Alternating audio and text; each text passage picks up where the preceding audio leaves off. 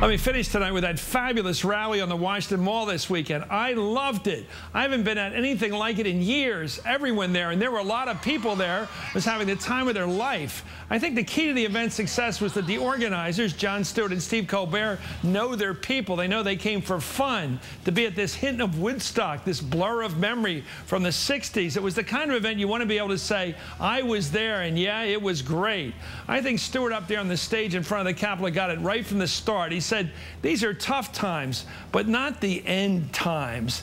This apocalyptic stuff from Glenn Beck, the stuff they're selling out there on the right, is really the same old fire and brimstone brought back this time for commercial and political exploitation. My big question, and I don't know the answer, is why there was such a big difference in the mood between these two rallies. Beck's was somber and righteous and proudly defiant and crusty. This Saturday, the feeling was, isn't this great? Isn't it surprising how being here is all this? It's simply fun. Isn't it a trip that it's just fun? Maybe it's all about age. The Beck crowd was old, hanging on, mildly to heavily churchy. The Stewart Colbert people were happy, enjoying the moment, young or remembering when they were young.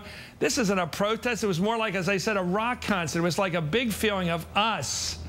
I'm convinced that much of our lives today is about finding good company. It's people needing other people, like in the Streisand song. Maybe it's watching a show like this regularly. Maybe it's investing enough to go out and show up at a rally with other people who share some real sentiment with you, some common desire. For the Beck crowd, that sentiment is for the past, fear of what they see happening to this country, a wanting to go back to something was once felt but is now left. For the Stewart Colbert crowd, the crowd I was with yesterday on the Washington Mall, it's an embrace of the America that is, the real country all around us today, the noise, the crowds, the differences, and yes, the sometime absurdity of it all. I had nothing to do with it yesterday but to show up with the other 200,000 people out there, but I say it was great. Stewart and Colbert and Cat Stevens and John Legend and Tony Bennett and Sam Waterston and Father Guido Sarducci were all great. That's Hardball for now. Thanks for being with us.